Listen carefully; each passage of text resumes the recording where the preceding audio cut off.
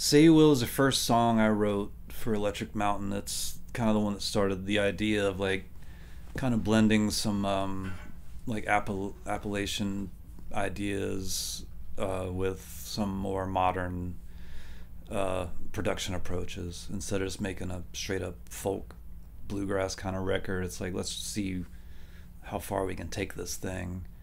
And that was the first. That was one that producer Dex Green heard and was like on board to like see these things through, and got him inspired as well.